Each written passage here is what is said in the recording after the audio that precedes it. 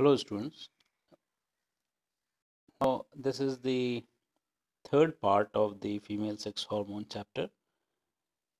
In the second part you have seen we have discussed about the estrogen and its pharmacology.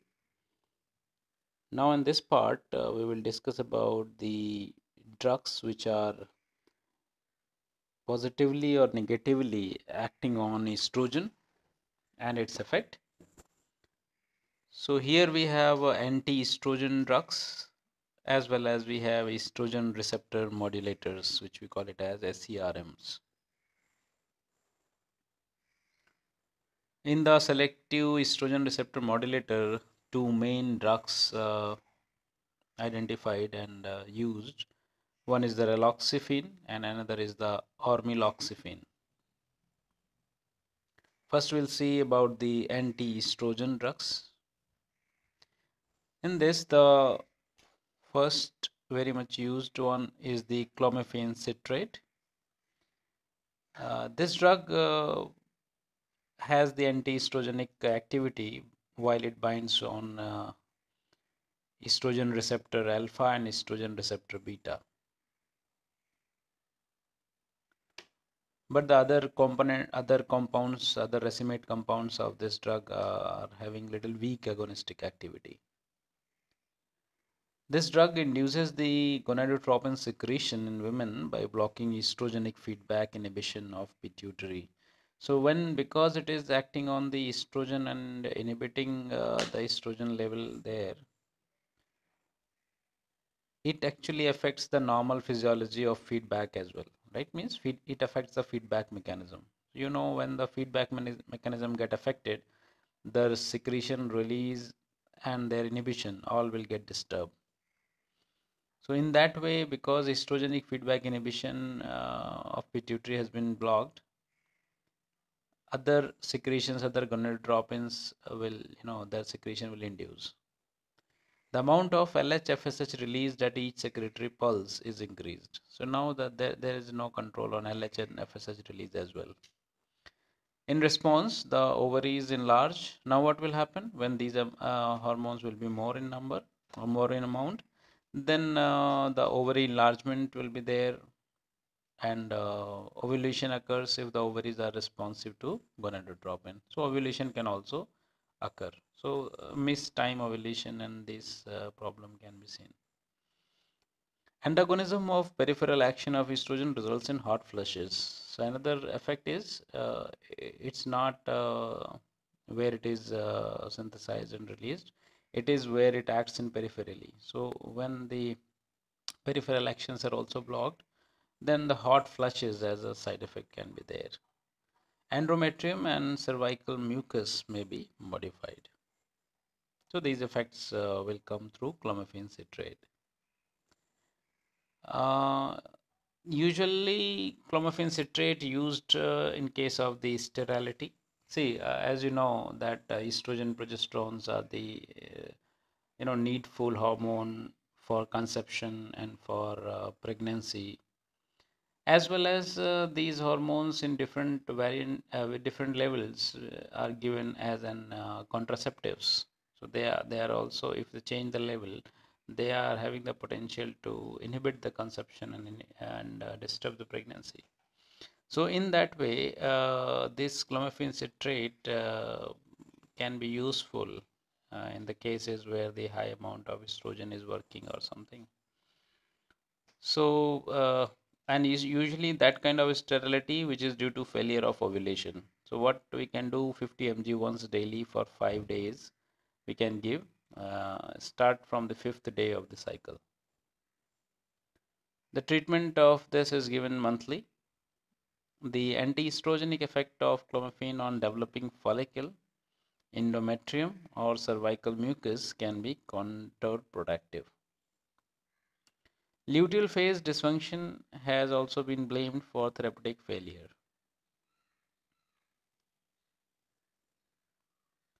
Addition of minotropins or chorionic gonadotropin on the last 2 days of the course improves the success rate.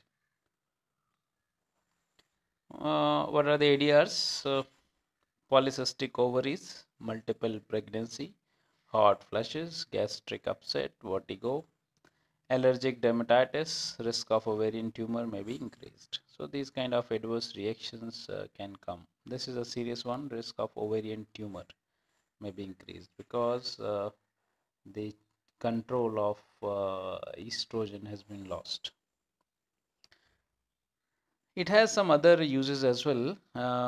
To aid in vitro fertilization, clomiphene given with gonadotropins causes synchronous maturation of several ova, improves their harvesting for in vitro fertilization. In cases of the IVF processes, clomiphene citrate helps to maturation of the ovum. So the doctors are utilizing this drug as well. Oligosospermia. In men also, clomiphene increases gonadotropin secretion, promotes spermatogenesis and testosterone secretion. For male infertility, 25 mg daily given for 24 days in a month with 6 days rest for up to 6 months has been recommended. So you can understand that clomiphene citrate is not only in female sterility but also in the male sterility. It is very much useful. Now the second category of the drugs, quite discussed drug, selective estrogen receptor modulators, SERMs. Drug which we'll discuss here, that is tamoxifen citrate. This drug acts as a potent estrogen antagonist in breast carcinoma cells, blood vessels, and at some peripheral sites, but as partial agonist in uterus, bone, liver, and pituitary. So this drug has a very different effect, kind of two type of effect. Some places it acts as an antagonist of estrogen, some places it acts as an agonist of the estrogen. That's why we don't include this drug as an antagonist. We call it as a modulator. Inhibition of human breast cancer cells and hot flushes reflect antiestrogenic action, while the weak estrogen agonistic action manifests as a stimulation of endometrial proliferation. So you can understand there's two different effects, two different side effects are also coming in. A lowering of gonadotropin and prolactin level in postmenopausal women. So even it affects in the postmenopausal women in this way. What way? Stimulation of endometrial proliferation, lowering of gonadotropin and prolactin level in postmenopausal women, as well as an improvement in their bone density. A decrease in total and LDL cholesterol without any change in HDL and triglyceride level reflects estrogenic actions. I remember I was working in a company where Reloxifene was the one brand one drug I was selling, and it was very much accepted by the gynecologist, even by the cardio doctors, because these drugs providing an extra care for women for their heart diseases and other cases, like even in the orthopedics were using that. A decrease in so you can understand how it affects on the heart because of changing the cholesterol level. Similar to estrogen hormone replacement therapy, it increases the risk of deep vein thrombosis by 2 to 3 times. In early cases, it is given as post-mastectomy adjuvant therapy. Just check it out, this term. While in advanced cases, it is a constituent of palliative treatment. Response rates are high in ER positive breast carcinomas, but some ER negative tumors are also response suggesting additional non-hormonal mechanism of action. So useful in these two cases. It is also effective following surgery in cancer of male breast. So male breast surgeries can also be affected. You might have heard about the male breast cancers. Tamoxifen is effective orally, has a biphasic plasma, T half is around 10 hours and 7 days and a long duration of action.